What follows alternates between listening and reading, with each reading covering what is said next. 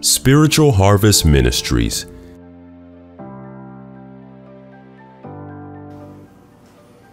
Hi, I'm Pastor Bob of Spiritual Harvest. And we're going to have fun today in the Word of God. We're going to talk about walking in our newness. Amen. Everybody understand that? We're living in a newness, right? Hallelujah. But first, let's go to the throne. Bow our head to the Lord and just ask Him for His wisdom, His understanding. Amen. Holy and glorious Father. Lord, we humbly come to You. Every single one of us, Lord. We ask You, Holy Spirit, to quicken Your word in our heart, Lord. Give it life, Lord, so that we can be ministered to thereby. Father, we'll always give You the praise, we'll always give You the glory, we'll always give You all the honor. And we will always thank You for the victories. In Jesus' name. Amen. Hallelujah. Glory to God. So we're going to talk about walking in our newness. And for the last couple of weeks I've been leading people to they call it the sinner's prayer. Amen. Leading, praying to ask Christ into our heart. And we'll do the same after this message. Hallelujah. But first of all, we have to understand that we're not under the law. Everybody understand that, right? There's no more eye for an eye, tooth for a tooth, right? No more Sabbath. Hallelujah. No more tithe. No more of that. None of that. Amen. That's the law. You can't, grace is the new wine Jesus talked about. Grace is the new wine that you can't put into the law, the old bottle. Everybody now it's starting to click, right? You can't sew grace, the new garment, right? A new patch on an old garment. Hallelujah. Because if you wash it, the new patch is going to shrink. The old garment is already shrunk. Can we see it? And that's what Jesus was talking about. You can't put us into the law. Amen. Hallelujah. Glory to God.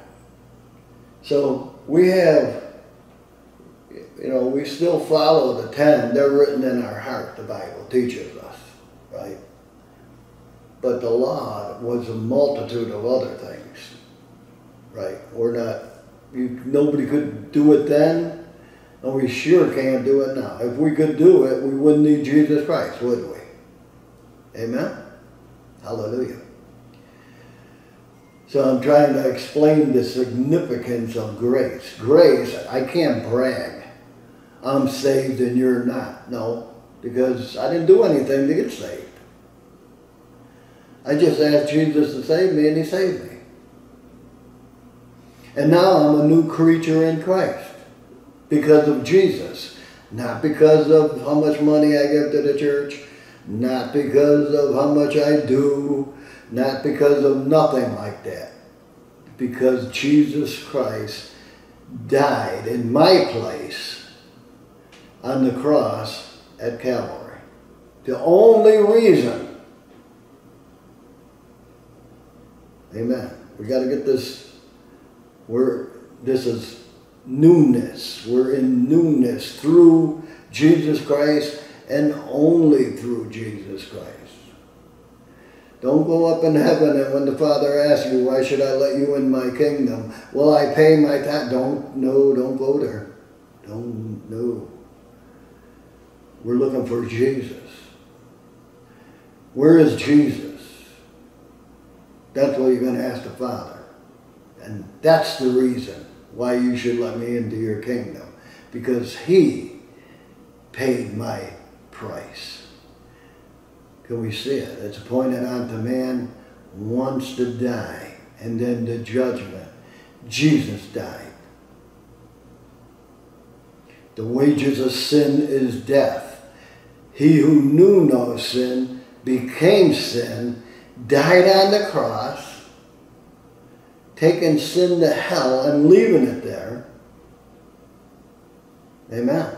So once you become born again, washed in the blood, you're walking in this newness. You don't have to sin. You're not, he set you free. You're not tied to sin anymore.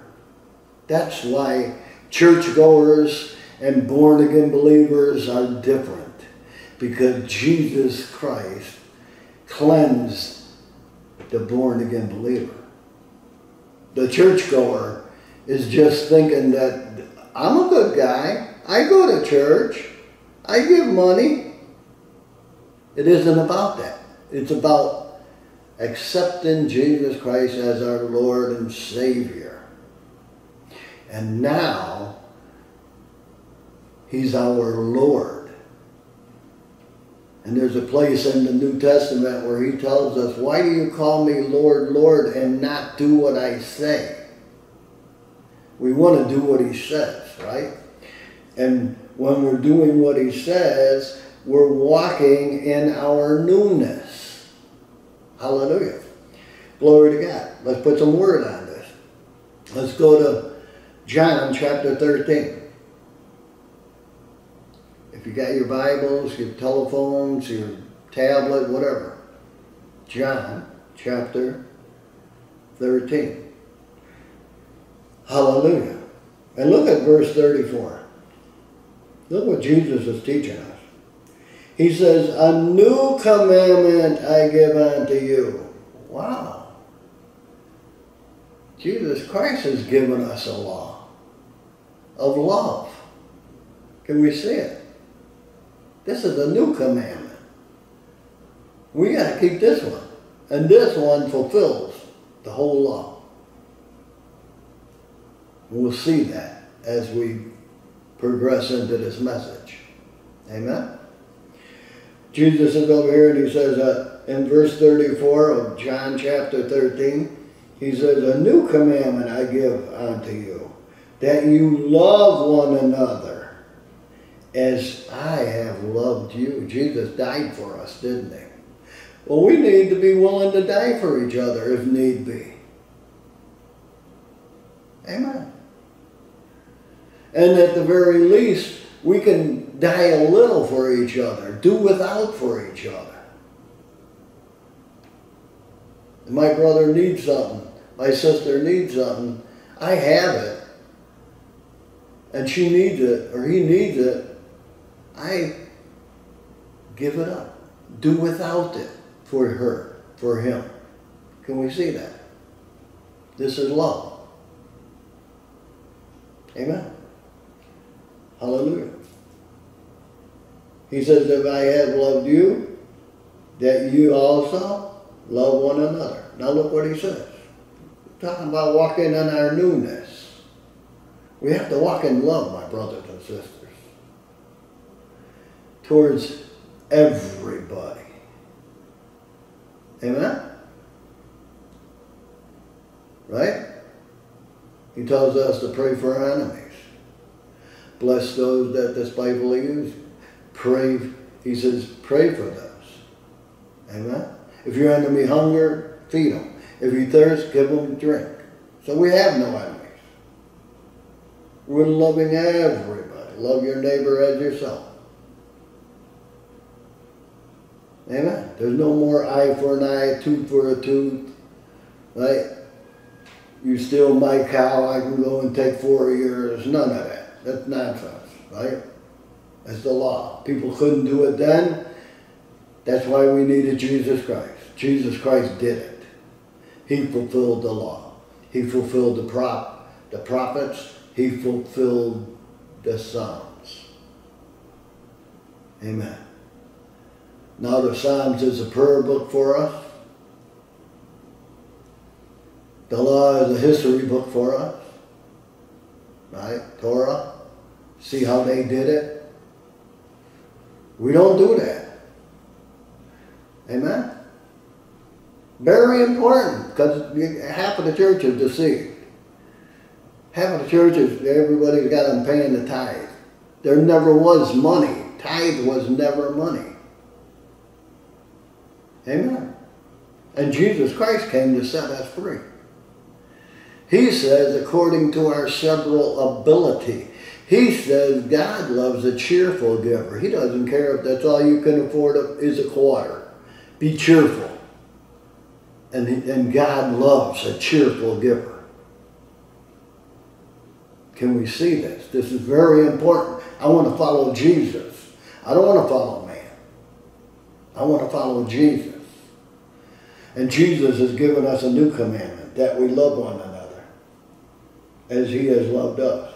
He says in verse 35, by this all men, women, people. Amen? He says, by this shall all men, women, people know that you are my disciples. They're going to know that you're following me.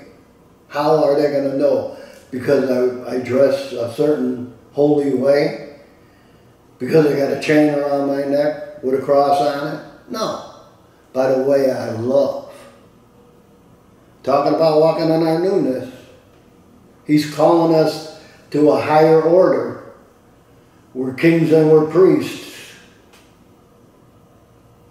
Amen? We're not just church-goers. We're kings and we're priests. He's calling us to a higher and a holier calling. Hallelujah. Can we see this? And if we're not obedient to him, we don't have no fruit. He says he's the vine, we're the branches, and he said we're going to bring forth much fruit. He's talking about love. We're bringing forth much love. We're tied to love. And love is flowing through us to the world. Can we see this? We don't hold grudges. I talked about it last week. We can't hold grudges. We can't be hateful. Amen. We have to love. Under every situation, they were whipping Jesus, spitting in his face, tearing the beard out of his face. He never said a railing accusation against them. He just submitted to what the Father told him to submit to. Can we see it? And people might spit on you, and people might cuss you for telling them about Jesus. We just pray for them. We don't fight with them. Amen? Hallelujah. Glory to God. So we can see Jesus Christ just gave us a new command. We got a new way of life right here. We have to love each other. Amen?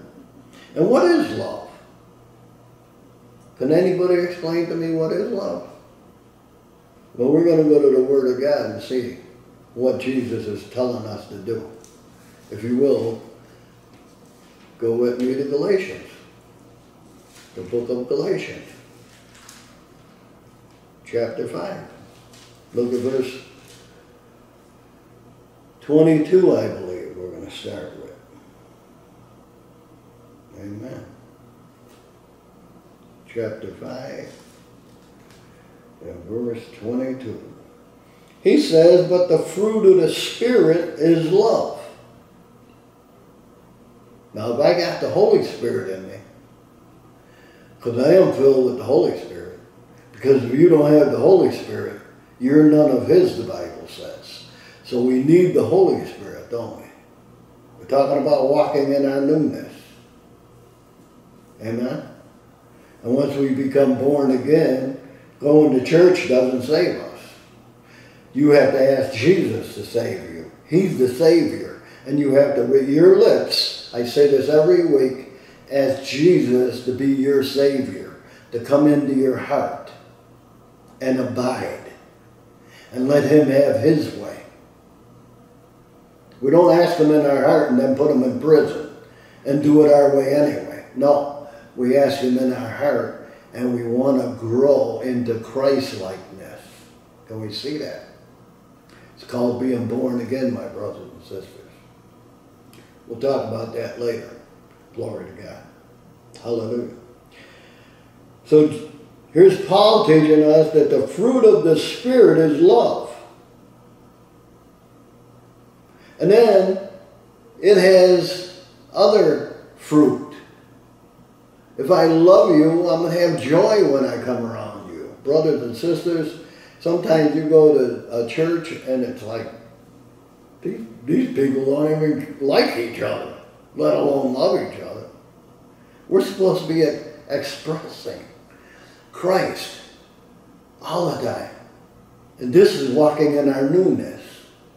I gotta deny myself, pick up my cross, and follow Jesus. Can we see this? I have to crucify my old ways. See, Jesus Christ gave us a new heart, but we have to renew our mind. And Paul teaches us that we have to cast down evil imaginations all day long. What's evil? Well, you know, look at her. She thinks she's something that's evil. Cast that down. Because we're supposed to love. We don't. The spirit man doesn't have any sight. Your eyes will deceive you. You start looking at things with a critical spirit, you're being deceived. You got to cast them thoughts down. Greater is he that is in me than he that is in this world. I can overcome these things through the love of the Holy Spirit that's abiding in me. Can we see this? And it's our responsibility. If I'm a Christian, talking about a Christian, blood-bought, spirit-filled, not talking about just going to church. I'm talking about a Christian. Amen? Somebody that doesn't pay the tithe. You're a Christian. Christians have no business paying the tithe. Because Paul tells us in the book of Galatians that if we try to do the law, we fall from grace. We're cursed. They tell us if you don't pay your tithe, you're cursed with a curse. No. If you pay your tithe, you're cursed with a curse. We're talking about walking in our newness. I'm walking by faith. I don't have to give money to have faith. I don't have to starve my children or keep them in the dark to have faith. Amen? There's a new sheriff in town. His name is Jesus. And we have to get into this book and read it for ourselves. That's why the church is so deceived. They go to church and they listen to somebody. He says, a stranger they will not follow.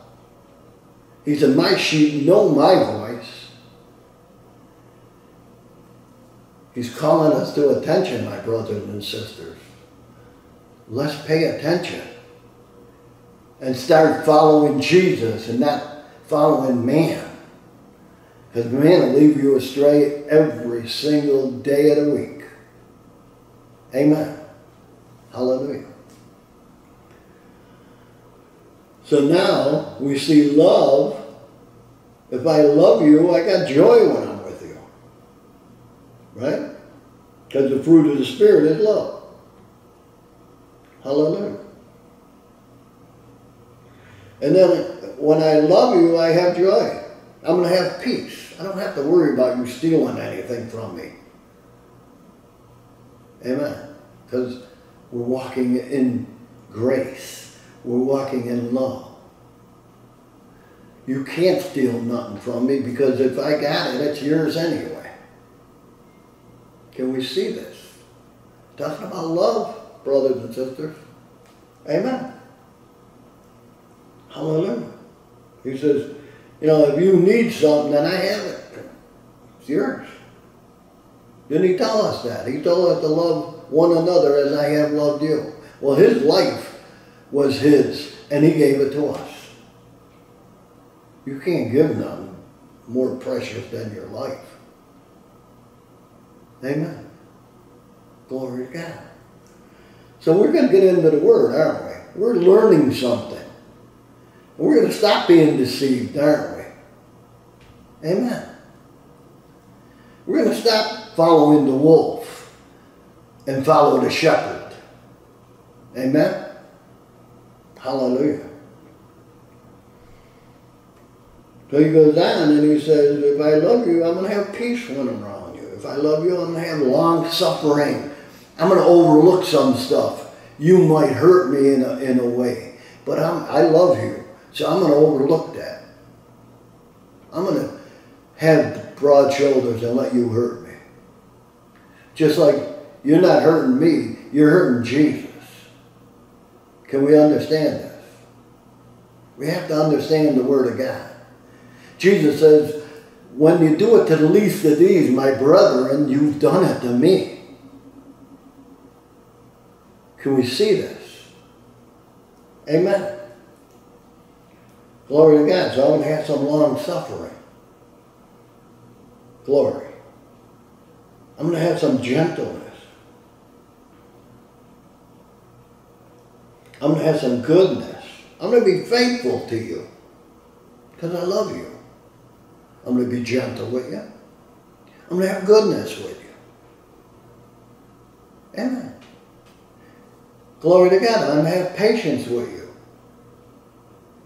You don't know what I know, so I have to be patient with you and let you grow up. And while you're growing up, you might spit on me. You might call me all kinds of names. So I'm the growing up. So I have the understanding. Amen? I have the love. So I have to yield and worship God in spirit and in truth by overlooking your inadequacies. You're not growing yet. You don't know the Word of God yet. Amen? Hallelujah. Can we see it? So we're going to have goodness. We're going to be faithful. We're going to have meekness. I'm not going to be a tyrant. I'm going to be meek around you, no matter how you treat me. Amen? And have temperance. He says, against such there is no law. You just fulfilled the law. You just tithed. You just did everything.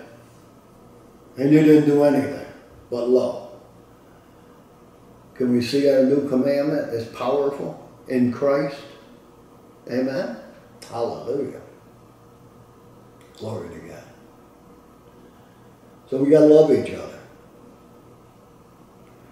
And by us loving each other, we're loving God. How do you worship God? Love your brother. Love your sister. And I'm worshiping God. Don't talk about your brother. Don't talk about your sister. Don't cause dissension and go to a place where they tell you, if you don't tithe, you're cursed with a curse. Well, she's cursed anyway. No. That ain't Christ's way. That's not Christ's way. You better leave that place. You better find yourself a real church. One that worships the Lord. Amen. Glory to God. You go to 1 John with me. This is going to be an eye-opener for all of us. Chapter 4. 1 John chapter 4. Look at verse 20.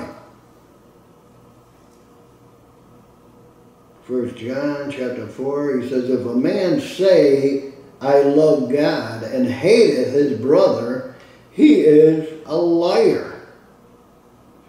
For he that loveth not his brother, whom he can see, God does, he makes sense. The Father is making sense here. Amen? How are you going to tell me that you love me and you can't see me? And the man or the woman next to you, you despise, you hate, and you're going to tell me you love me. And you can see them. Can we see this? Can we see what John is teaching us? He says, if a man say, I love God and hates his brother, he's a liar. For he that loveth not his brother, whom he can see, whom he has seen, how can he love God whom he has not seen? And this commandment have we from him, Jesus Christ, that he who loveth God loveth his brother also. Can we see that? So if I say I love God, and I'm talking about you behind your back, I'm deceived. That's what the Word of God is. We're talking about walking in our newness. Amen. First, I got to be aware that I have to condition myself to walk in this newness. I have to renew my mind.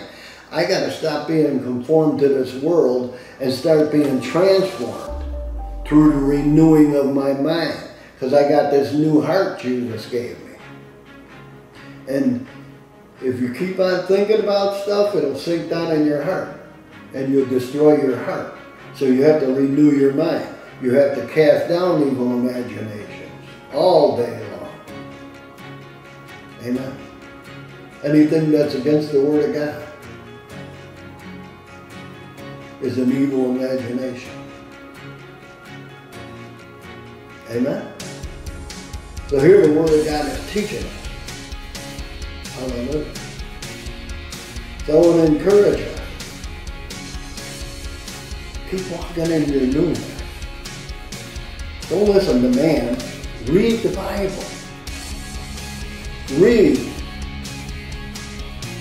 from the book of Matthew, the New Testament. We're in the New Testament. We're not in the Old Testament. Malachi is gone. Don't let them say, Malachi, you're cursed with a curse if you don't tithe.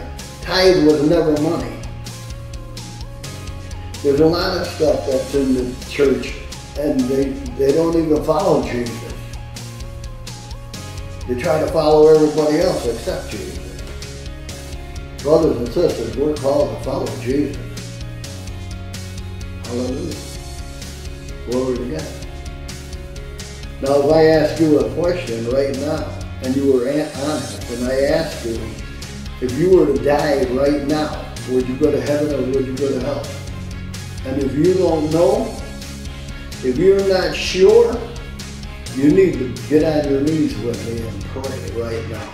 Amen? If you're not sure whether you would go to heaven or whether you would go to hell, if you died right now, we're going to make sure that you're going to heaven. You might say, well, you can't do that. Yes, I can, because Jesus told me. Jesus can't lie. Amen? Hallelujah. Get on your knees right now, let's pray. You repeat after me. Holy Father, thank you, Lord, for giving me your one and only Son, Jesus Christ. Your word says you loved the world so much you gave us your only begotten Son. You also said, Father, that whosoever believes in him would not perish, but have life eternal with you in heaven. Jesus, the Bible says, you're knocking at my heart. You desire to come in. Please forgive me of all my sins. Please cleanse me. Wash me thoroughly. Come into my heart. Be my Lord and be my Savior. Yes, Lord. Father, thank you for your Son. Thank you for Jesus Christ. Thank you for saving me without any works of my own, but with the works of Jesus Christ on that cross. Thank you for raising him from the dead, because now through Jesus Christ, I have power in Christ, not to die, but to live forever with you in heaven. Thank you, Father. In Jesus' name. Hallelujah. If you said that prayer with me, and if anybody asks you, if you died right now, would you go to heaven or would you go to hell? You're going to heaven. Say it like you mean it. Start reading John, the book of John, in the New Testament. Start studying it. And after John, go right through the Bible. Acts, amen, Romans, 1st and 2nd Corinthians, Galatians, Ephesians, go right through the whole Bible, all the way through Revelation. And then you can come back and start with Matthew, and then go to Acts, and go again through the whole Bible. Keep on reading the Bible. Don't let a man try to steer you wrong. They don't know where they're going. Can you understand me? They're wolves. Jesus Christ says that wolves creep into the flock. Wolves in sheep's clothing. Read it for yourself. It's in there. And Jesus is warning us about it. I thank you very much for watching this broadcast. I give God praise for you. Thank you for giving your heart to Jesus if you've done that today. Spiritual Harvest Ministries, building the spirit man for Christ.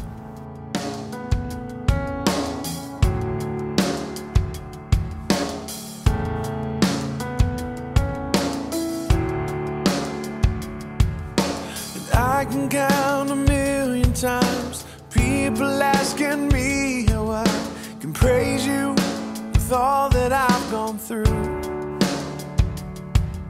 The question just amazes me. Can circumstances possibly change who I forever am in you?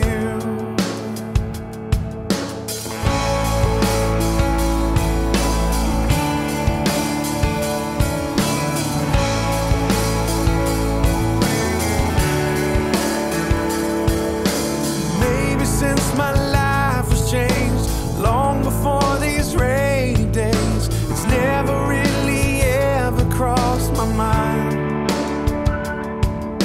to turn my back on you